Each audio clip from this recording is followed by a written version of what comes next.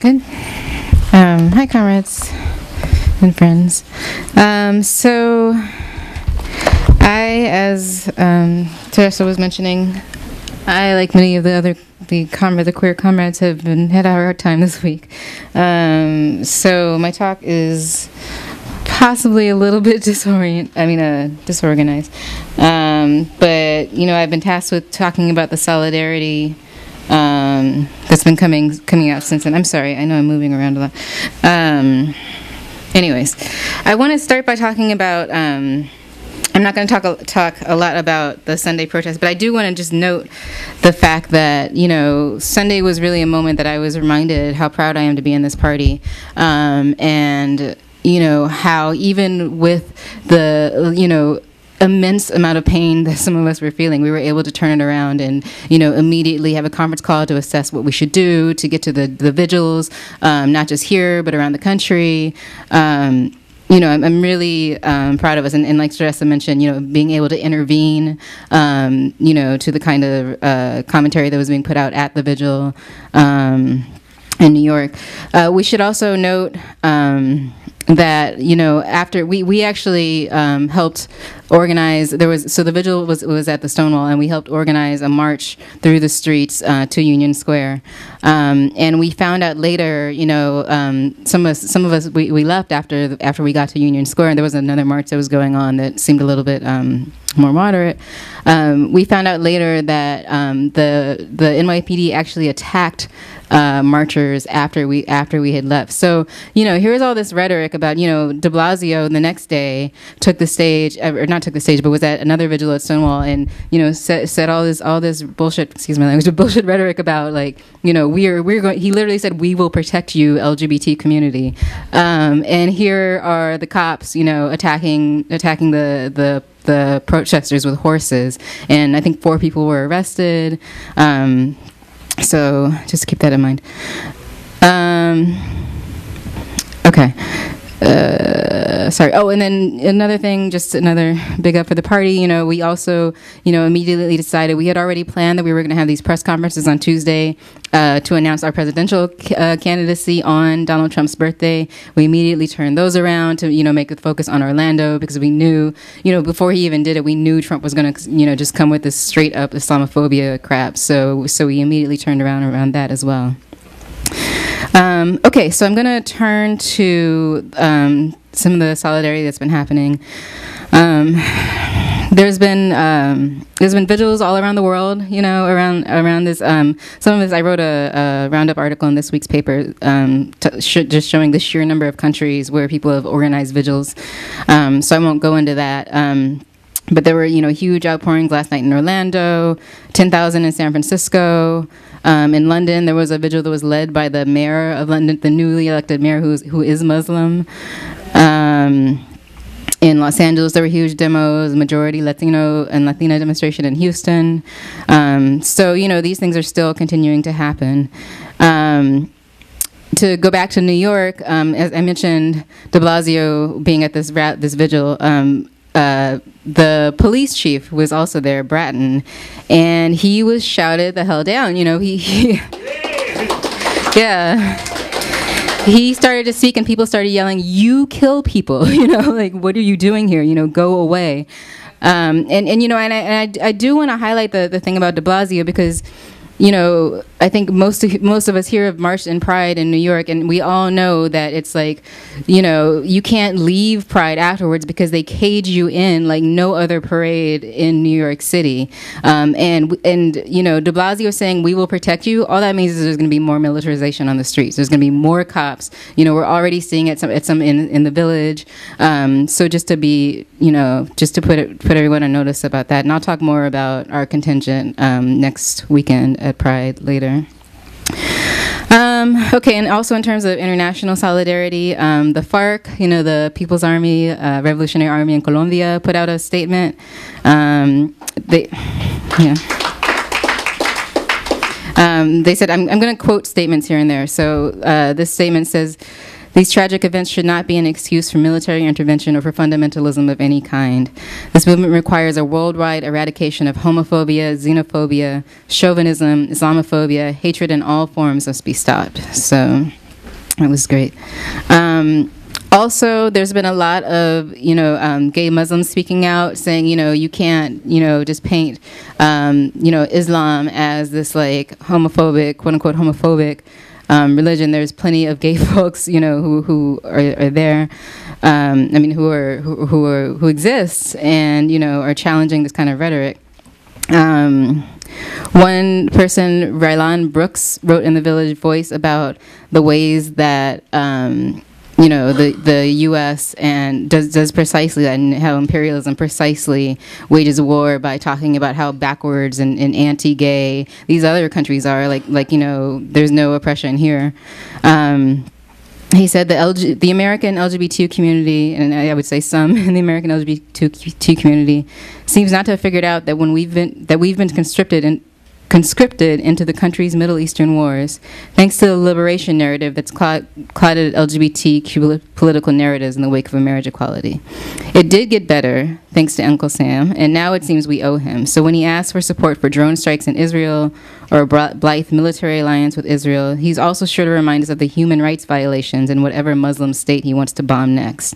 It's called pinkwashing, and it gets liberals to consent to intervention after intervention in the names of queer people. So, I think the thing that's really encouraging about the aftermath of the Orlando is that these things are coming. I mean, this was in the Village Voice. We're seeing more people kind of speaking back to the kind of like pinkwashing rhetoric, to really to Islamophobia and to the equation of Islam with terrorism and with anti-LGBT bigotry.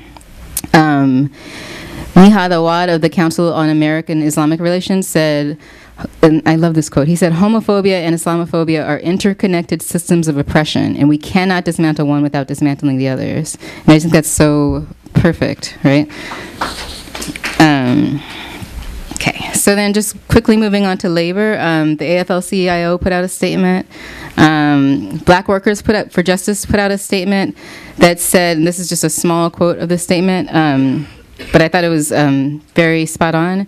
It said, "We must all become hyper-vigilant, as we have argued before, and protect each other with security measures designed to defend against a variety of attacks." So they're, reconnecting the black struggle and the black struggle for self-defense to, the ways that the LGBT community needs to protect itself as well, right? Also, oh shoot, hold on. I wanted to read this beautiful, not the whole thing, but this beautiful statement that the Black Lives Matter folks put out. Here it is. Okay. It's a little bit, I'm going to read it for a little bit, but it's wonderful. It says, despite the media's framing of this as a terrorist attack, we are very clear that this terror is completely homegrown, born from the anti-black white supremacy, patriarchy, and homophobia of the conservative right, and of those who would use religious extremism as a weapon to gain power for the few and take power from the rest. Those who seek to profit from our deaths hope we will forget who our real enemy is and blame Muslim communities instead. But we will never forget. Homegrown terror is the product of a long history of colonialism, including state and vigilante violence. It is the product of white supremacy and capitalism, which deforms the spirit and fuels interpersonal violence. We especially hold space for our Latinx family now. From the forced migration of thousands of young people from the island of Puerto Rico to Orlando, to the deadly forced migration through Latin America and the Caribbean, we know this is not the first time in history our families have been mowed down with malice, and we stand with you.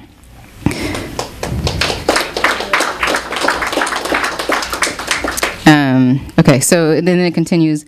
We will fight for you. We will not allow a false narrative of Islamic terrorism to be dictated by white supremacists and corporate media. We know it was bullets and bigotry that killed you. We remain committed to the internal work of building revolutionary love and resilience. We are lit from within by this love.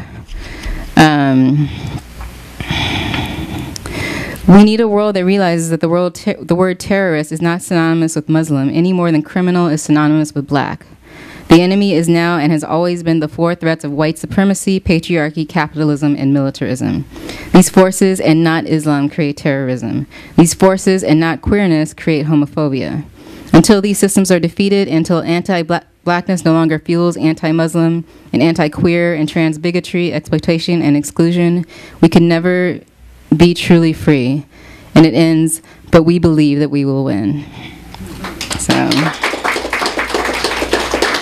and I think this is a very, very long statement. And what I think is also important to know is that it's also in Spanish as well. So it's directly to the communities as well, you know, which is something that we haven't seen in a lot of statements. Okay, I'm almost done. Also, there was an article that came out highlighting kind of the solidarity coming from the Orlando's Black community. There's an event called, organized by a Black man called Big Boy Pride, which is an event for Black gay men of size. And it's upcoming, and the organizer, you know, kind of was quoted saying that he's not, excuse me, Orlando hasn't deterred him from having his event that's coming up. And I just want to kind of flag that. You know, I'm teaching at the Grad Center over the summer, and there's a young Dominican genderqueer person who's in my class. And we were talking about, the topic for today was, just part of what we were talking about today was utopias. And oh, sorry, I'm going to try to hold it together. They said that, you know, we were talking about, like, well, is utopia possible? Is this, that? And they raised their hand and they said, you know, they felt like utopia is built in resistance. And I said, well, can you give me an example of that? And they said, you know, when I go to the clubs and, you know, and Mabel, you know, and there's no, sorry. Oh, God. So anyway, so they said when they go to clubs and it's a space and everyone's there, you know, from all different races, and anyone could be any gender they want to be, and anyone could be with anyone they want, and you know, that was their version of utopia. And they said it was, and they specifically said that those clubs were built from resisting, you know, from the resistance of the kind of systems of oppression that we had to deal with in our daily lives, right? So I just want to say that, you know, going to a club has become an act of resistance. You know what I'm saying? Going to a bar has become an act of resistance. Anyways, the guy from the Big Boy Pride, who was holding the event, he said, quote, "Now is not the time to hide and let people know we are not going anywhere. Now is the time to stand up as opposed to hiding." And you know, I want to use that to segue into Pride, which is happening in not this weekend but the weekend after. And you know, if there was ever a time that we needed to be at Pride, this is it right now. God,